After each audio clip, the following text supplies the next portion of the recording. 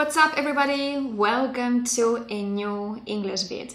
In today's video, we're going to learn 5 very common and useful time expressions. Are you ready to learn new vocabulary? So take a notebook and let's crack on. First, we're going to learn one adverb, which is at times. It's level C1 and it means sometimes, a veces. The position of at times in a sentence can be at the beginning, at the end, or after but. And now let's look at some examples with this adverb. The first one, I like to work long hours, but at times I wish I had more free time.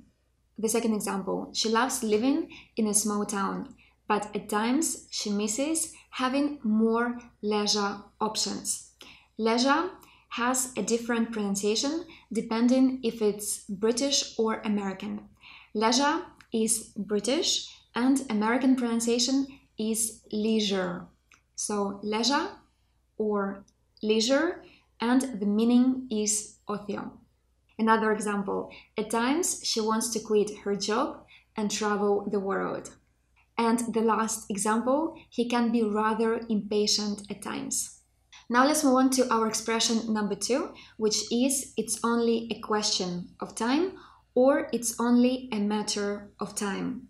You use this expression when you think that something will happen at some point in the near future. En castellano sería es solo cuestión de tiempo. And now let's look at 2 examples. The first one, he drives so recklessly, it's only a question of time before he has an accident. Recklessly means de forma imprudente o temeraria. And the second example, they are always arguing. It's only a matter of time before they break up. And now let's look at our expression number 3, which is level C2, and it's to give somebody a hard time. This informal expression means to make things difficult or unpleasant for somebody. En castellano sería hacer pasar mal a alguien. And now let's look at 2 examples with this expression. The first one, her boss is giving her a hard time as he is rather rude and bad-tempered. And the second example, Tina's husband is giving her a hard time as he spends too much time on his hobbies. And now let's learn our expression number 4, which is to have the time of your life. It means to have an extremely enjoyable experience. En castellano sería tener la mejor experiencia de tu vida. And now let's look at some examples. The first one, the trip to Australia was amazing. I had the time of my life. And the second example, I'm sure your honeymoon will be fantastic. You'll have the time of your life in the Maldives.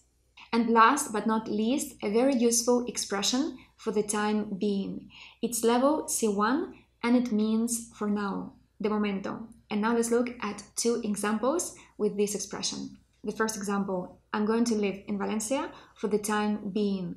It means that for now, I'm going to live here until something changes. And the second example, he's going to stay in the same job for the time being. So I really hope you found this English bit useful, and if you fancy learning more time expressions, don't forget to check out the first edition right here. And if you want to learn the difference between on time and in time, watch the video over here. And of course, if you enjoyed this video, don't forget to like it, to turn on notifications and subscribe to the channel. With that being said, thanks for watching and see you next week. Ciao!